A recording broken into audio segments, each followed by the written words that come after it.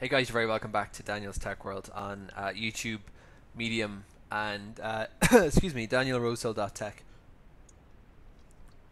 So for this video, what I want to be looking at here, we are continuing with the Synology DS920 Plus backup madness, and this has actually been a historical day for me in backups, which I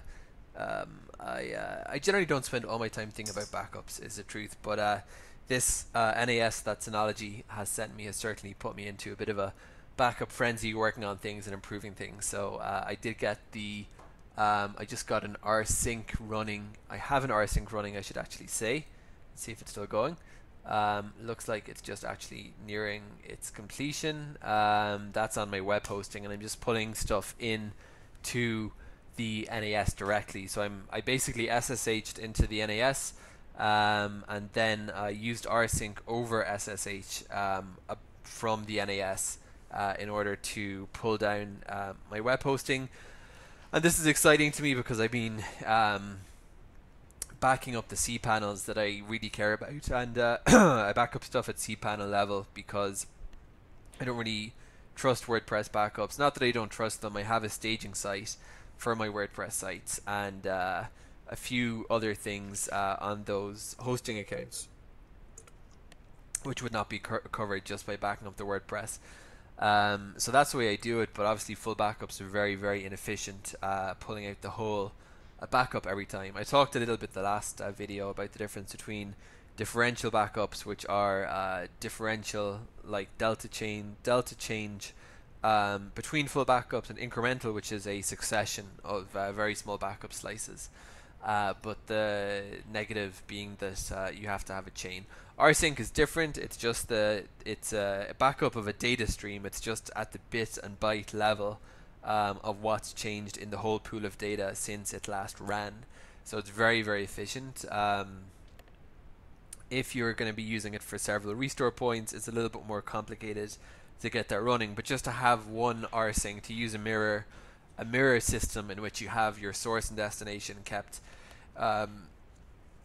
mirrored to protect against data loss on the source. It's very, very useful and much, much more efficient than taking full backups. So that's my breakthrough today. But for this video, we are going to be returning to look at backups for the Linux desktop. So the tool I'm going to be using today is Cloudberry Backup, which is going to come up on the screen presently. Now, the yesterday's video, it's all on my YouTube, I guess, going to be at the same time probably, but I looked at grsync, and grsync is just the kind of most basic GUI GUI for rsync that you can really get, and I pointed out it did work. We ran it, we created a shared storage just for it on the NAS, on the Synology NAS. But as I pointed out, its deficiencies are really that it's kind of too basic actually for really hardcore use. So Cloudberry is kind of a step up in that respect. So what I'm going to do firstly is I'm going to just delete the plan I just made, in fact, and we're going to start this process from scratch. Whoops, delete. So what I've done is in my DSM, the management operating system for my Synology NAS, I've gone ahead and created a shared storage bucket. I call them buckets. I know that's not what they are. They're kind of network shares. But I've created a network share, just called it Cloudberry with a capital C, to make it easy to figure out what goes where. So I'm going to create a backup plan firstly, and I'm going to get rid of this guy, even though it's working, because I want to show how this is. There we go. Alright, so I'm going to add a this is the thing. This is the first stage in creating a backup plan, and I like the way Cloudberry does this. It's very logical that you start with your destination, then you look at your source, what you want to back up, and then you have a plan, and you can save those plans. You can see in the left hand side of my screen where my plans are, and below those my backup storage repositories. So I really like this program. So okay, you basically process of elimination. We can figure out what are not the right options. It's not S3, Azure, or Google Cloud. or Oracle, and you can see just in passing that this is a really great tool if you are backing stuff up offsite to the cloud. They really cover all the major ones, all the way from Alibaba Cloud, Wasabi, Backblaze B2, my favorite. So really very well covered in terms of protocol supported. Now I could do file system, but I haven't actually succeeded in mounting the NAS yet to my to the Linux file system here. So instead I'm going for SFTP, and I'm just going to do an SFTP transfer over the local area network here. Server is just the local IP of the NAS 07, and the path, and this went wrong on me before, it's a bit finicky, is 1// then it is the share name and port 22. I've created a user called demo, given him a password, and let's hope. There we go, successful. That's rather delightful that things work out of the box. Alright, so I'm going to select my cloud storage as NAS. That's a bit of a misnomer because it's a local cloud. It's a cloud. It's the cloud is the network attached storage on our local network, which is a sort of cloud. I pointed out before in various things that people think of clouds as only offsite, but this is a local privately owned cloud in effect. Continuing with the operation and calling this backup plan full disk to NAS. I'm not going to go for block level backup. Now here's where you select, and I'm just while I'm going to do this, Linux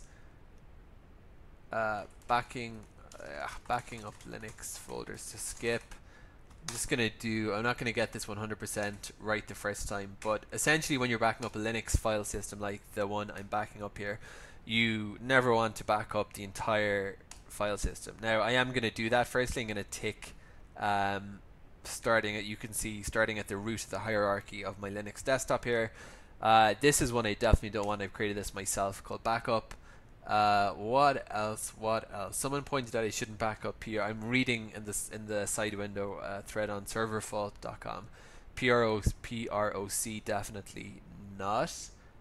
Mount definitely not.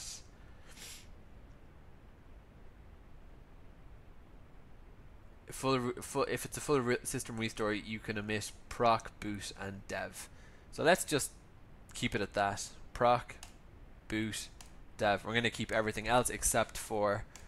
Now you can drop down into hierarchy, and I have within this is now we're in my home user folder here, and I have Google Drive mounted to a mount point, so we definitely do not want to back up our Google Drive, and I have my pCloud up mounted to a mount point. Now obviously if I am backing up, if anyone who's seen my GitHub backup documentation, I do things separately. So if I'm backing up my Google Drive and my pCloud to always 321 compliant, to another cloud, and then to my NAS, but I do that separately. So if I did back this up, capture these guys in my, I like to keep things separate basically. Actually, speaking of which, I'll take away my Git folder as well, because that would be more duplication by backing up all my Git repositories. One thing to point out, I have a few virtual machines here in my VMware, Kali, Ubuntu, and Windows 10. These are obviously very, very heavy. Now, you may not want to back these up for that reason. You might want to, again, do this separately. So just be aware that these are going to be heavy files. Going to continue, back up all files. If you do want to capture the hidden files, go for this guy. Untick this option.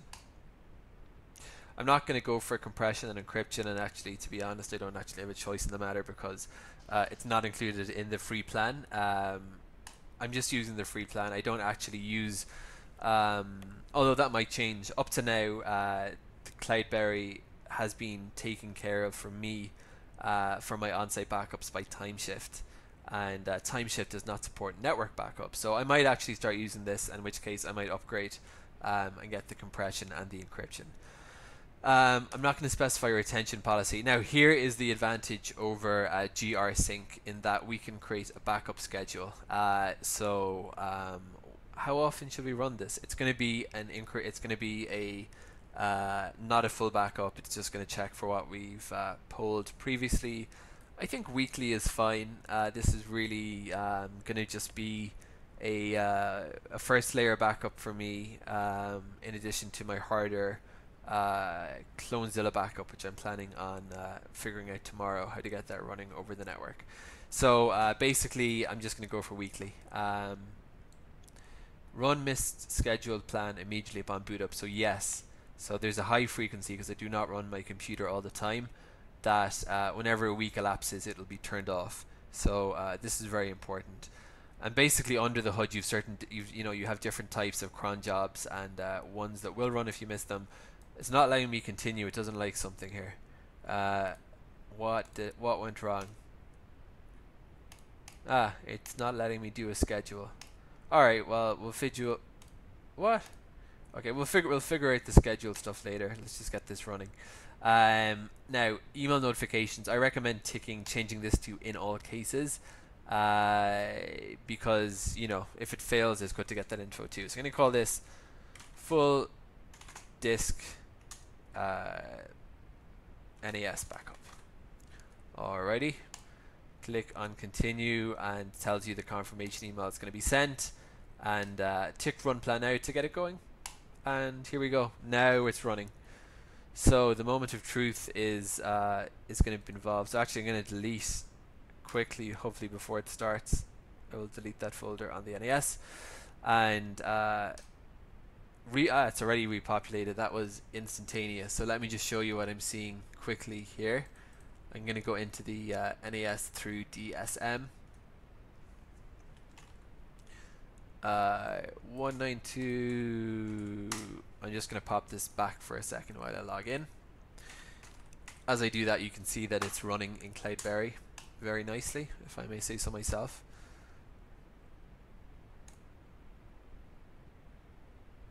We're looking for Cloudberry, beautiful. Alright, so here is DSM, here is the Cloudberry shared folder I created. Cloudberry creates its own little folder called cbb underscore this, and it's just working on the OPT section at the moment over here. So that's basically it, and you can actually compare. Look, you can see current files, OPT, Buttercup, something, and if you go into these, we can see it's building the Buttercup folder right now, and it's working away. So I do that always just to make sure things are working, and that's basically it. That is how to run a backup, and now you can see it's in my backup plans. I'll figure out the scheduled stuff, and I could just be running that weekly in order to create a backup of my whole Ubuntu file system onto my NAS. And of course, because that lags, if something happened that caused me to lose my file system in some way or break the file system, I could just restore. I could go into backup plan and click the restore button, and it would pull all those backup files from the NAS and overwrite them on my local file system. So that is it. Thank you for watching the video, and until next time, and any queries or reaching out to me, I always give my website at the end of these videos. It's danielrosehill.co.il. Thanks for watching. Until next time.